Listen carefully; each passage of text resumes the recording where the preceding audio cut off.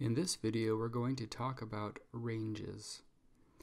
Now, this is the prototype that we're working towards.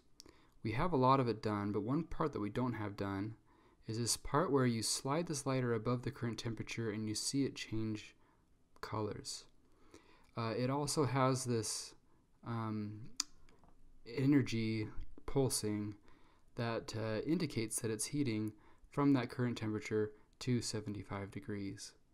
Or whatever temperature that we've set it to. Okay?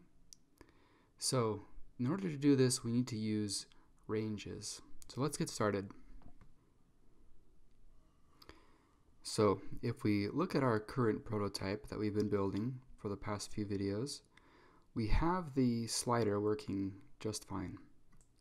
But what we want to happen is for this orange background to turn a reddish color as I drag it above the current temperature.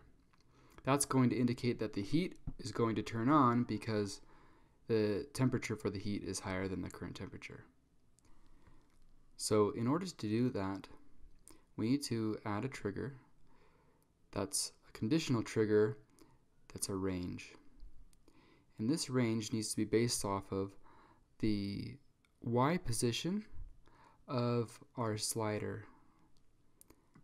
So let's find our box slider, and we want the Y position of that box slider. Now we need to set a value here, and this value is going to be the value such that when the slider goes above that value, we're going to initiate some animations and some color changes. So in order to do that, we need to figure out what is the exact spot that we want it to start those animations. It happens to be right here where it says currently 70 degrees. So what we can do inside of our project is just move our slider up to the point where it reaches the 70 degrees. And we can look at the Y position.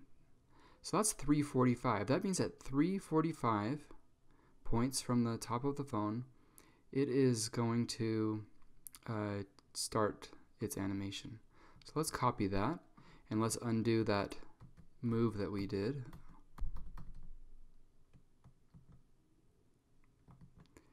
Okay, there we go.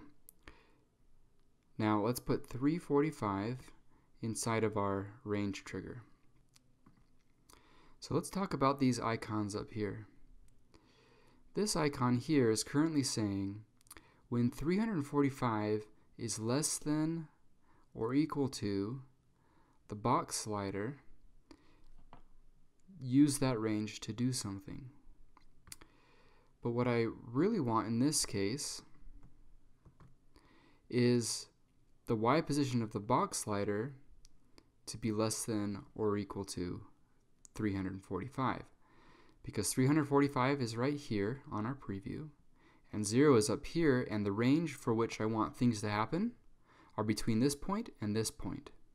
If we had the other option chosen, then it would be a range from 345 and greater relative to the box slider. So we don't really want that. So make sure that this icon is selected at 345. So that's just our trigger, but we need to perform some action based on that trigger. So what I'm going to do is say color. And I want the color not of the box slider, but of the slider itself. So let me search for that, slider. And I want it to be a certain color. And in this case, I want it to be this reddish color right here, which is EE6F60. Okay? And I'll leave all these other options the same. And when we test it in our preview, we see that as soon as we go over that line, it turns the new color. However, when I drag it below the current temperature, it still maintains that color, so we've essentially changed it permanently. So we need to add another range going the opposite direction. Okay, so what I'm going to do is click on this color and copy it. I'm going to add a new trigger, and this trigger is going to be the range. Now, that range is going to be based on our box slider, and we're going to put 345 in there. Now, before we had the range be from 345 or less. Okay?